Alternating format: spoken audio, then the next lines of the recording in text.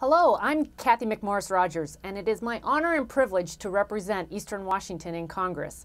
I'm sure you will agree with me that the economy is our top priority. People are worried about the future. I've heard from many small business owners who are prioritizing and making hard sacrifices to stay in business.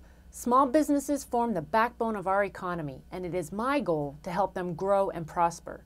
On Saturday, April 18th, I will host a small business workshop in Spokane to help connect small business owners with the resources to help them succeed.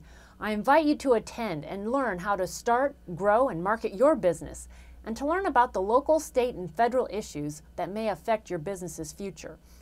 Please visit my website at www.mcmorrisrodgers.house.gov for more information and to register to attend this event. I hope to see you there.